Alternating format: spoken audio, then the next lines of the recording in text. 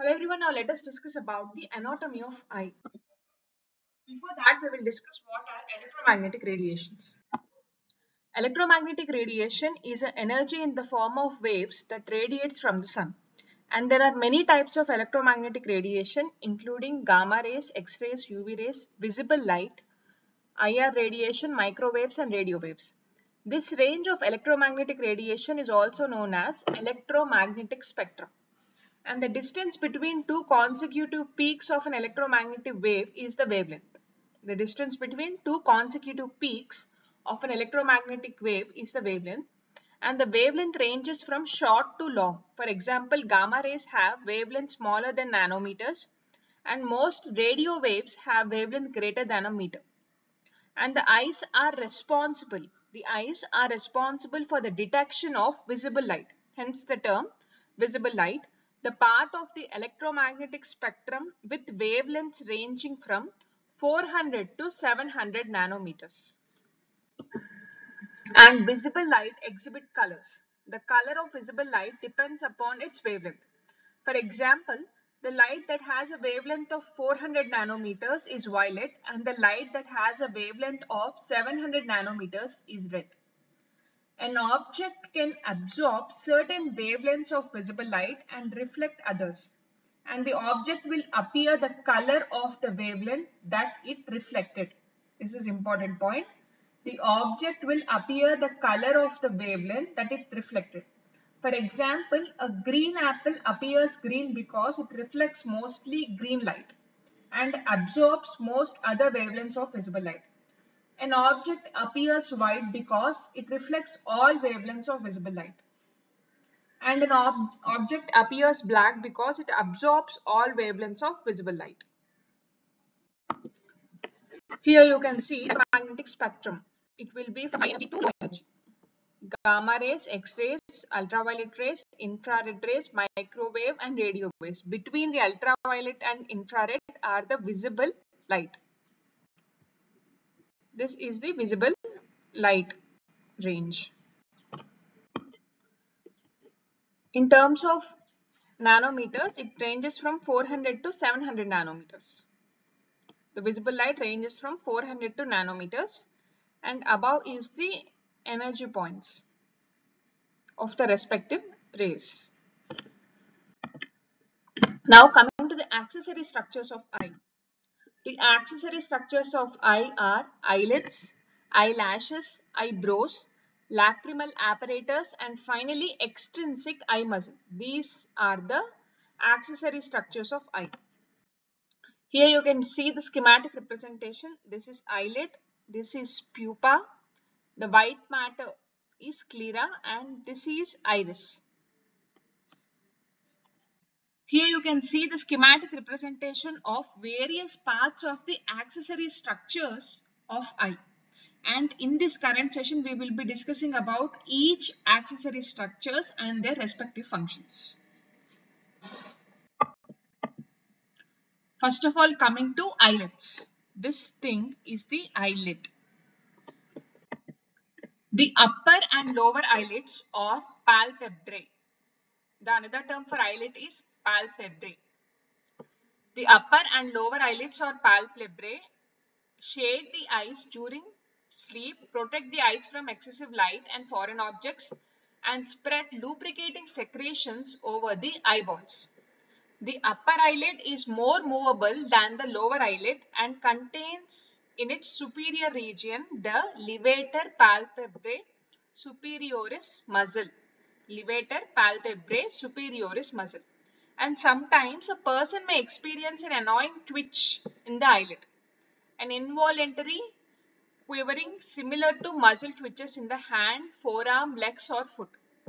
The twitches are almost always harmless and usually last for only few seconds.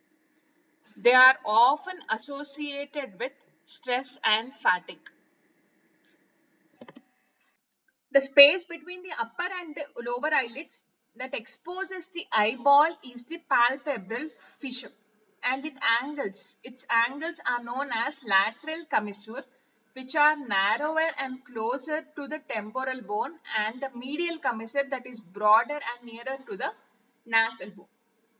In the medial commissure is a small reddish elevation, the lacrimal caruncle, which contains sebaceous or oil glands and pseudoferous glands, which are nothing but sweat glands. And the whitish material that sometimes collects in the medial commissure comes from these glands. And from superior to deep, each eyelid consists of epidermis, dermis, subcutaneous tissue, fibers of oculi muscle, orbicularis oculi muscle, a tarsal plate, tarsal glands, and conjunctiva. The tarsal plate is a thick fold of connective tissue that gives form and support to the eyelids. This is an important point. Embedded in each tarsal plate is a row of elongated modified sebaceous glands known as tarsal or meibomian glands that secrete a fluid that helps keep the eyelids from adhering to each other. So what are the glands that help the eyelids from preventing them from adhering to each other are the tarsal or meibomian glands that secrete a fluid that helps keep the eyelids from adhering to each other. And the infection of tarsal glands produces a tumor or cyst on the eyelid called as chalazion. This is also important. Infection of the tarsal glands produces a tumor or cyst on the eyelids called as chalazion.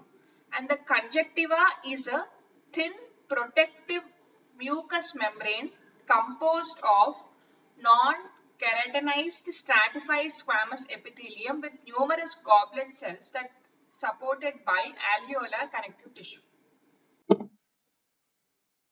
And the palpebral conjunctiva lies the inner aspect of the eyelids, and the bulbular conjunctiva passes from the eyelids onto the surface of the eyeball where it covers the sclera.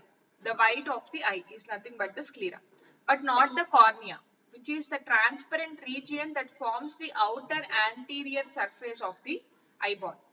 And over the sclera, the conjunctiva is vascular. Both the sclera and the cornea will be discussed more detailed shortly. And the dilation and congestion of blood vessels of the bulbular conjunctiva due to local irritation or infection are the cause for bloodshot eyes. Dilation and congestion of the blood vessels of the bulbular conjunctiva due to local infection are the cause for the bloodshot eyes. Now coming to the next accessory structure, that is eyelashes and eyebrows. These are the eyelashes and this is the eyebrow.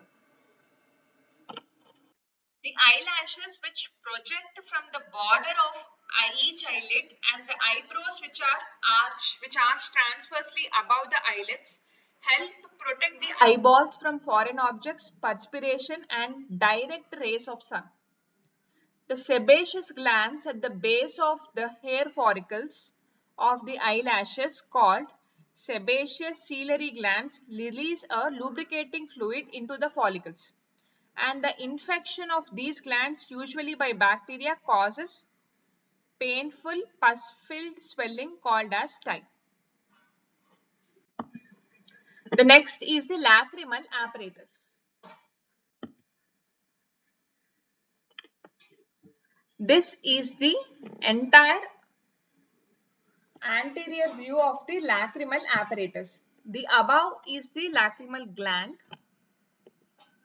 Here you can see the superior lacrimal canal and this is the lacrimal sac. And this thing is the lacrimal puncture, inferior lacrimal canal, nasolacrimal duct, and finally this is the nostril. Coming to the function of the lacrimal gland, it produces the aqueous layer of the eye's tear film. And the aqueous layer of the tears is made up of water, proteins, vitamins, electrolytes and other substances. These substances, they help lubricate the eye, wash away debris and promise the overall eye health. Tears get to the eyes through the puncta And sometimes tears can be triggered by reflex tears can be produced when something gets into your eye, such as a hair or any dust particle. The lacrimal apparatus is a group of structures that produce and drains lacrimal fluid and tears. And the lacrimal glands, each about the size and shape of an almond, they secrete lacrimal fluid which drains into 6 to 12 secretory lacrimal ducts that empties tears onto the surface of the conjunctiva of the upper eyelid. And from here, the tears pass medially over the anterior surface of the eyeball to enter two small openings. Called as lacrimal puncta. For singular, it is punctum, lacrimal puncta. The tears then pass into two ducts, the lacrimal canals, which lead into the lacrimal sac and then into the nasolacrimal duct. This duct carries the lacrimal fluid into nasal cavity just inferior to the inferior nasal conchae, and an infection of the lacrimal sacs is called as dacrocystitis. Dacro means lacrimal sac. Itis means inflammation. An inflammation or infection of the lacrimal sacs is called as dacrocystitis. And it is usually caused by bacterial infection and results in the blockage of nasolacrimal ducts. And the lacrimal glands are supplied by parasympathetic fiber of the facial nerves. Parasympathetic fibers of the facial nerves or seventh nerve. The lacrimal fluid produced by these glands is a watery solution containing of salts, some mucus and lysozyme, a protective bactericidal enzyme. And this fluid protects, cleans, lubricates and moistens the eyeball. After being secreted from the lacrimal glands, the lacrimal fluid is spread medially over the surface of the eyeball by the blinking of the eyelids. And each gland produces about 1 ml of lacrimal fluid per day. Normally, tears are cleared away as fast as they are produced, either by evaporation or by passing into the lacrimal canals and then into the nasal cavity. And if an irritating substance makes contact with the conjunctiva, these lacrimal glands are stimulated to over-secrete and tears accumulate. This leads to watery eyes. Lacrimation is a protective mechanism as the tears dilute and wash away the irritating substance. And the watery eyes can also occur when an inflammation of the nasal mucosa such occurs with a cold, obstructs the nasolacrimal ducts and blocks the drainage of tears. And only humans express emotions, both happiness and sadness, by crying.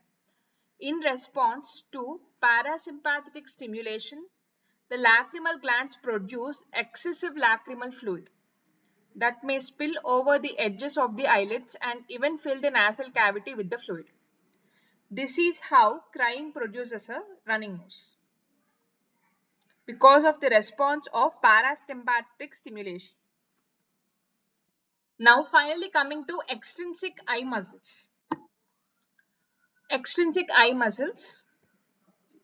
Here you can see they are lateral rectus, superior oblique and inferior oblique. This is the lateral rectus. This is the inferior rectus,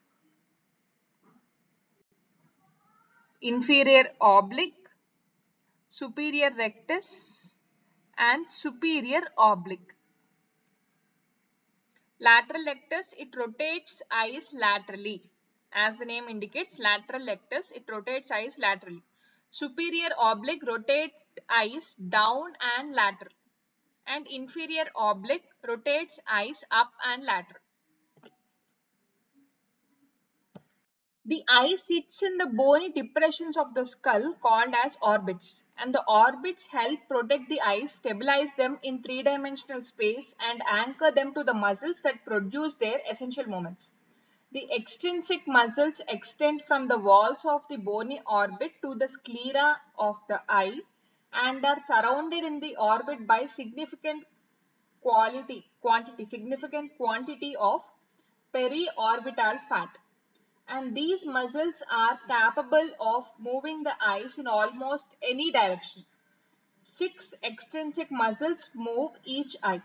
They are superior rectus, inferior rectus, lateral rectus, medial rectus, superior oblique and inferior oblique.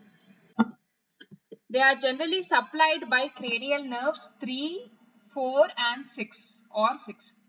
In general, the motor units in these muscles are small. Some motor neurons serve only 2 or 3 muscle fibers, fewer than in any other part of the body except the larynx. Such small motor units permit smooth, precise and rapid movements of the eyes. And the extrinsic muscles move the eyeball laterally, medially, superiorly and inferiorly. For example, looking to the right requires simultaneous contraction of the right lateral rectus and left medial rectus muscles of the eyeballs and relaxation of the left lateral rectus and right medial rectus of the eyeball. The oblique muscles preserve rotational stability of the eyeball. Oblique muscles, superior oblique and the inferior oblique, they preserve the rotational stability of the eyeball. And neural circuits in the brainstem and cerebellum coordinate and synchronize the movements of the eye. This is important. The neural circuits in the brainstem and cerebellum coordinate and synchronize the movements of the eye. Thank you for watching. Please subscribe for further videos on medical coding and CPC training.